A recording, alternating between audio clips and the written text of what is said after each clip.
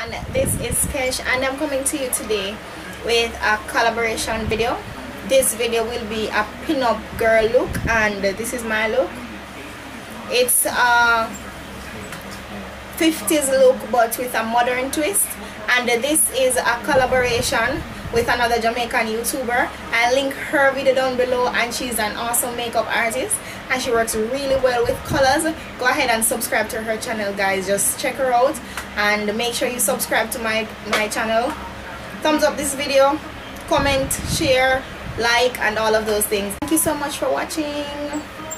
Starting off this tutorial, I'm just adding some NYX Jumbo Pencil in Milk to my eyelids, and that will help the colors to stand out a bit more, because the colors that I'm going to use, they're not usually bright on the darker skin tones, so I need the NYX base to make it a bit brighter. So I'm taking my MAC Studio Fix powder in NW45, and I'm using that as my transition color.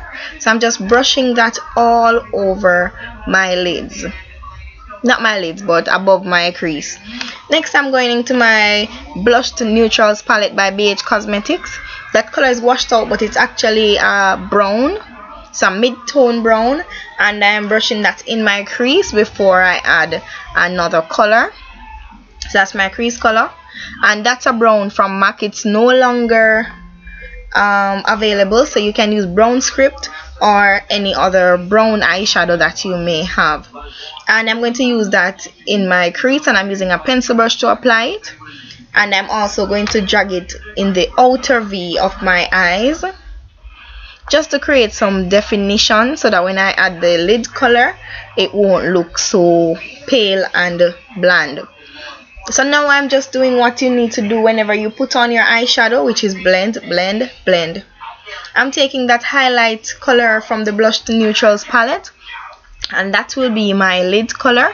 I'm using a flat brush because I find that the flat brush applies that shadow better than the fluffy eyeshadow brush that I normally use. So I'm packing that on, packing it on my lid to get the best color payoff possible.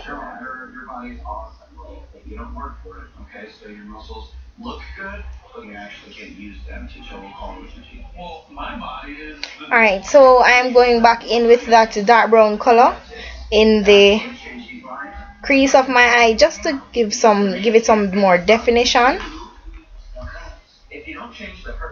And once again, blend, blend, blend. Right there, I'm just putting back a little bit more of the transition color just to balance out all the colors that I have, all the eyeshadows that I placed on my eyes. I didn't like how flat the ivory eyeshadow looked, so I added a bit of pink. Well, it's a corally pink from the top of that palette, and that color I'm just putting in the center of my lid just to give it some depth and some color so that it suits me better. Next, I'm taking the same color that I placed on my lid at first, which is a highlight color, and I'm just going to use it as my brow bone highlight, and it is a matte brow bone highlight. When you're doing a pin-up girl look, you want everything to be as matte as possible. You don't want any shimmer. The foundation that I'm using today is the Maybelline Fit Me Matte and Poreless foundation, and I think the color is 355 Coconut. It is a little bit orangey, but right now my skin is a bit darker, so it is blending just fine with my skin. So I'm just using my e.l.f. powder brush as usual to blend my foundation so that it looks nice on my skin. Don't forget to brush some on your neck so it doesn't look as if you're wearing a mask. So that's what the foundation looks like.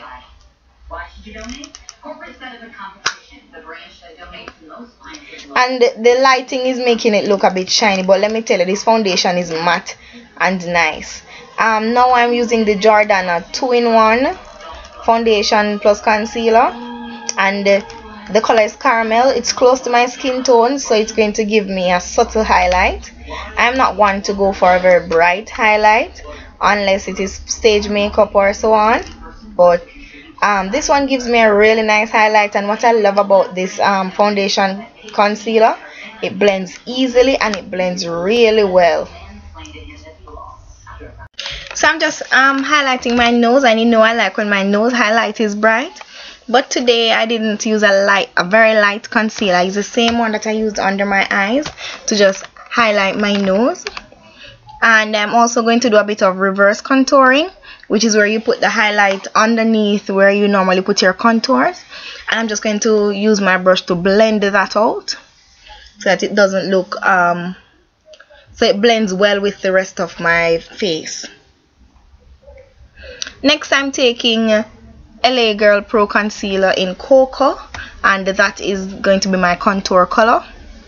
And though it's not showing up on camera, it's a dark color and the contour looks really nice whenever I use this concealer to contour.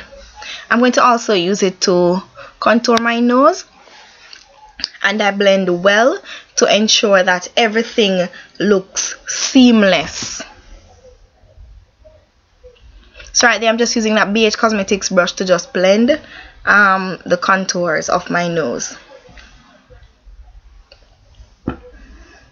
Next, I'm taking NW43 by MAC, which is a Studio Fix powder, and that is usually my regular powder that I put over my makeup or use for just, it's my skin tone, but my skin is a bit darker at the moment, so that's why I'm using it to just set my highlight.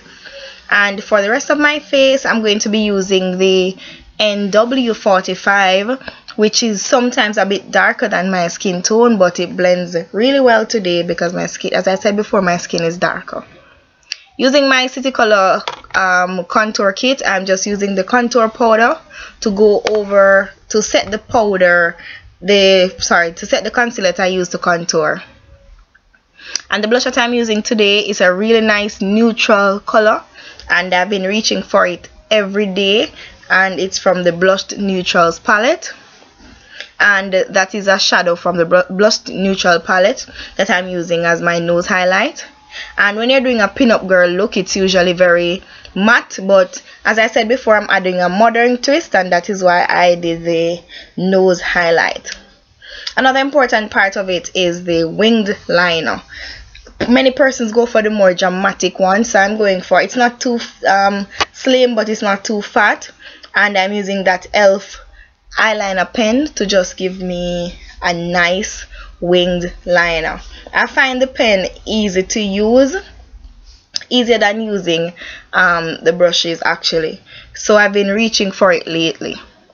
And it dries down, though it looks a bit shiny when you just apply it, it dries down very matte and nice. So yes, I've been loving this e.l.f. waterproof eyeliner pen, and for some reason I can never get these winged liners symmetrical how I want them, but I do try to get them as best as possible.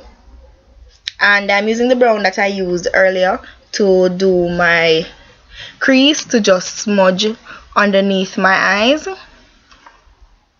Now I'm lining my lips with my favorite plum lip liner.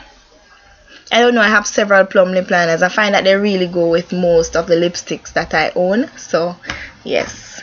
And this is my all-time favorite lipstick. It's MAC Ruby Woo, and it's showing up a bit dark on camera now, but I'm going to insert a photo either at the beginning or at the end so you can see what this lipstick looks like on me in natural light.